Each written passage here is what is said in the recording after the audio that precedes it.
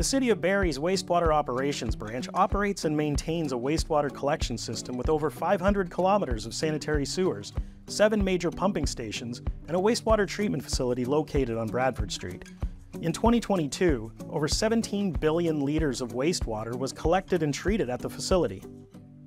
Here at Wastewater Operations, we take human waste and turn it into 3 useful products.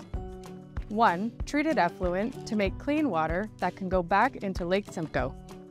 2. Fertilizers for farmers' fields. And 3. Energy in the form of a gas that can be converted into heat and electricity. How does this happen? Anything that goes down a toilet, sink, or drain in your home or business in Barrie is collected and properly treated. This material travels through our sanitary sewers and arrives at the treatment facility. Treating wastewater is a series of physical, chemical, and biological processes that remove contaminants, pollutants, and other undesirable material before returning the water to Kempenfelt Bay. We monitor the systems and processes 24/7 to ensure that the collection system and treatment facility are operated and maintained safely and efficiently. Here's the process.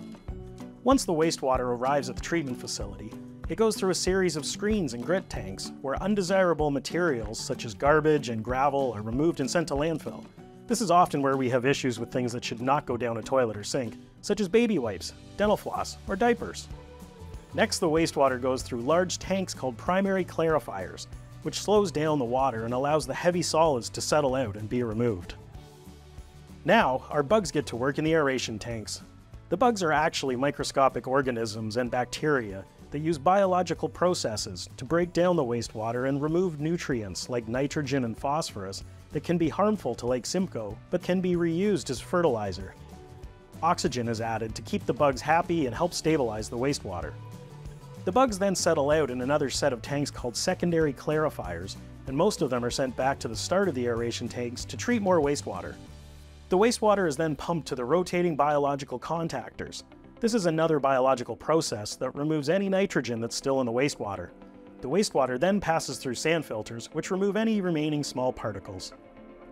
Finally, the clear effluent water flows through a series of UV lights for disinfection and then out into Kempenfelt Bay. What happens to all of the solids that were removed?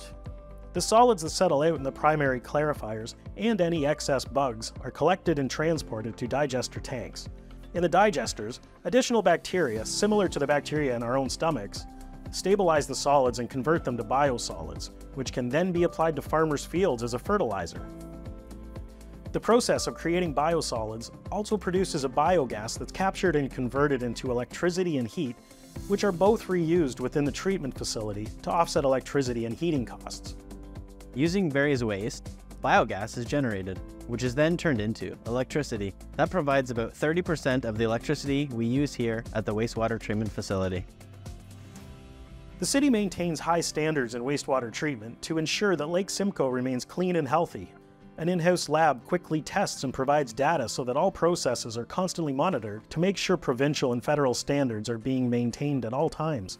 Because of the work of staff and the systems and processes in place, Barrie consistently produces some of the cleanest effluent water in the country. At the Wastewater Operations Branch, we work every day to ensure that waste is safely removed from Barrie homes and businesses, and that we continue to have a safe and healthy waterfront for all to enjoy.